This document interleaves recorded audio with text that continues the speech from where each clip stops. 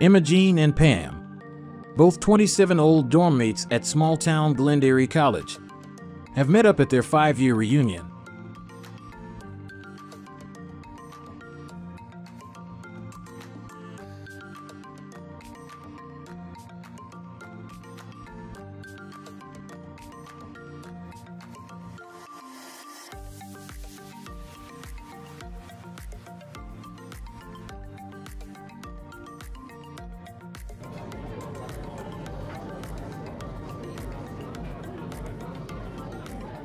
Well, Imogene, you've been writing the annual class notes since we left college, so you know I'm still stuck in this hick town teaching high school art.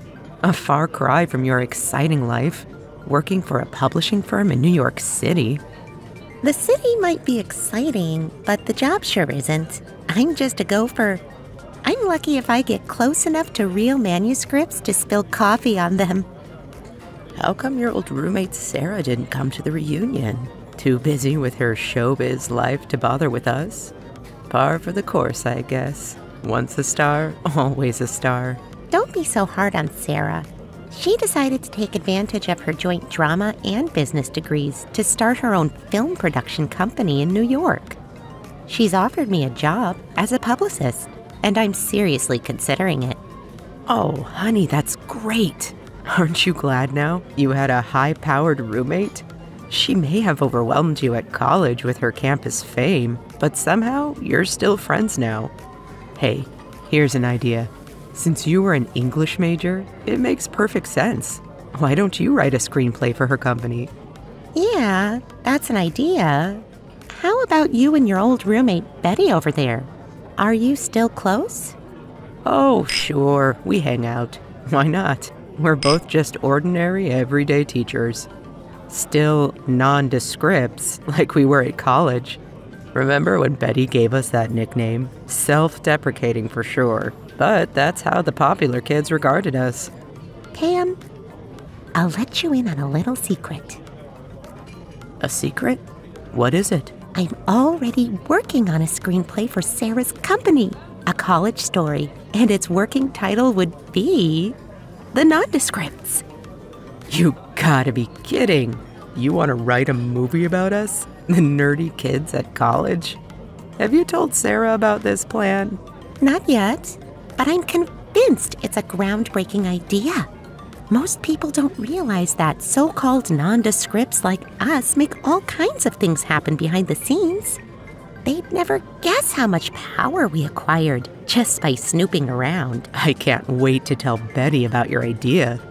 Maybe we'll both try out for roles in your movie.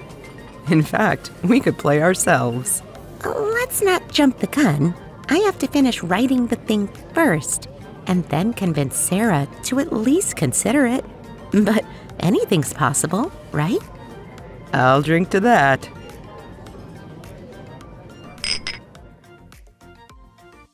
Imogene has started her new job at Sarah's film production company. A copying machine dominates a side room. Sherry, mid-20s, stylishly dressed, enters while Imogene is in the process of copying a document.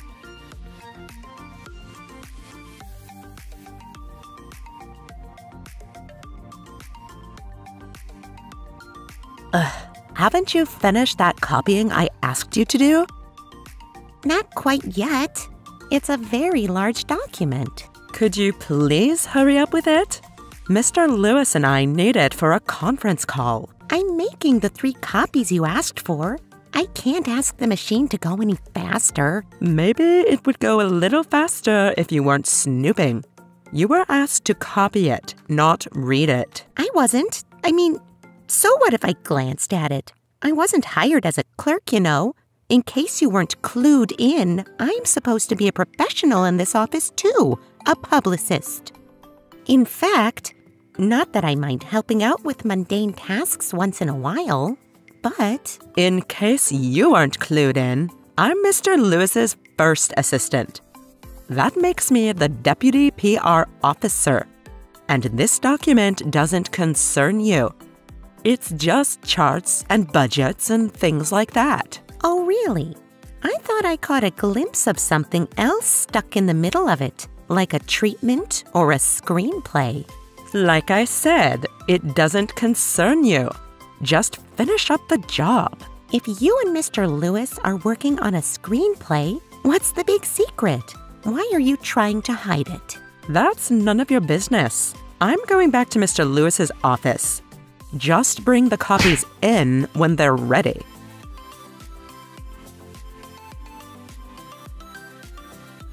Imogene has requested a private meeting with Sarah in her office. She is seated opposite her new boss's executive desk.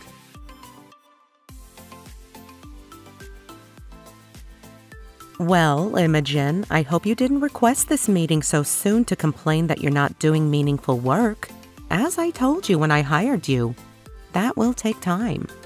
Actually, Sarah, I didn't come in to complain about my work status.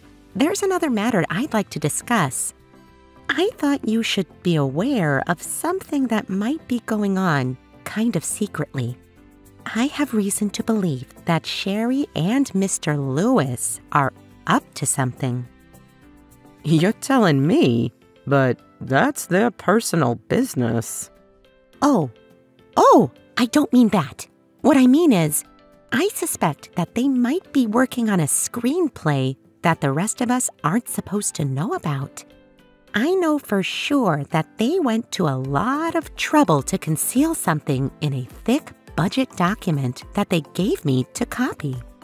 Well, to be fair, this is a film production company. It wouldn't shock me to find out that all of my employees are secretly working on screenplays that they'd like me to produce. Honestly, aren't you doing a little discreet scribbling yourself? I saw you hide something in your desk drawer one time when I popped into your cubicle. Admit it. Okay, I do admit it. But I'm not doing it on office time, or at least when there's anything pressing in the office. And I'm not keeping it a secret. I'm telling you. Understood. I don't object to your freelancing a little if it doesn't interfere with your office work. In fact, all of my staff are welcome to try something on spec, as long as it's understood that the odds against it ever getting produced are pretty steep. It's the secrecy part that concerns me. Me too. Sherry claimed that they needed the document copied right away because they were on a conference call. Who could they have been talking to, I wonder? Some other production company? Maybe even some Hollywood connection they're trying to cultivate? Well, if those two have a Hollywood connection, I really need to know who it is and how they managed it. Maybe I could find out, sort of discreetly. Maybe just snoop around, keep an eye on them, try to discover what they're really up to. Snooping is kid stuff. I'd prefer you called it spying. That sounds more sophisticated for the workplace. Which reminds me, didn't you used to hang out with a group of girls at college who got their kicks from doing stuff like that? What was that name you gave yourselves? You mean the nondescripts? I didn't know you were aware of that. I read the alumni notes from time to time, believe it or not. You sent a shout-out to those old friends of yours just before the reunion. I'll admit we were a little devious at times, back in the day, but it was mostly innocent fun. I guess the worst thing we did was spread a silly rumor that shook up Christine O'Brien's romance with the football captain. And oh yeah, we did rig the vote for homecoming queen senior year to keep her from getting it. She was a total snob, if you'll remember. Yeah, but she was also a friend of mine. If I had known about those things then. But never mind. That's over and done with. I won't ask any more questions about your former life of crime, except that I'm thinking I shouldn't let your collegiate skills go to waste here in the real world. Especially if they could benefit me this time. Of course. Everything I do here will be for your benefit, always.